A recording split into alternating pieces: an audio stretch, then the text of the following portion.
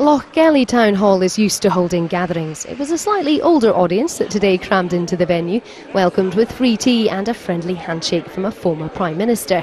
They'd come for the launch of a new campaign group to keep pensions British. Why, if you paid in all your life, if you've made these contributions, should we be contemplating giving up on this British pension? The MP for Kirkcaldy and Cowdenbeath just doesn't believe the Nationalists have done their sums when it comes to pensions in an independent Scotland. There are £3 billion they can't account for, and that's half the bill for Scottish pensions. And I wouldn't like to bet my future on what they themselves call the volatility of the social security spending regime in an independent Scotland. The Scottish Government have pledged to continue paying the basic state pension at the same rate if there's a yes vote, and they've suggested independence could mean Scots get to retire sooner than down south.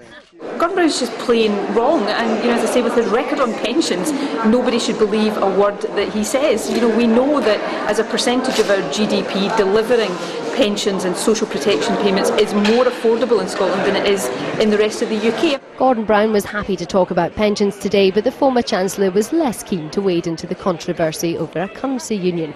Last week, Labour's Ed Balls joined George Osborne in ruling out sharing the pound if Scotland votes yes. Was Ed Balls right to rule out a currency union? I've been talking about pensions today. But they're too early. Yeah, but I've been talking about pensions. I'm going to continue talking about pensions. I've said that the SNP have made 3 mistakes, and Ed Balls is right to point out the dangers of a currency union that doesn't have a banking union and doesn't have a fiscal union. Some Scots may feel bullied. I think I've done a full interview.